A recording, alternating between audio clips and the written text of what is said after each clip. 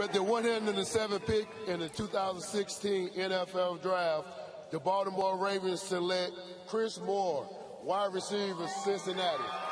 Interesting pick. I was hoping this kid would go off last night when we had Urban Meyer because he had 3 catches for 221 yards against Ohio State in 2014.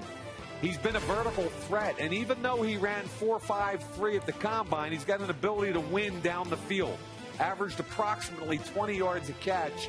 Durability has been a bit of a concern, but in Baltimore, remember, you get Rashad Perryman back this year, their first-round pick a year ago. Steve Smith is 37, and they've got emerging Kamar Aikman, who had 75 catches a year ago.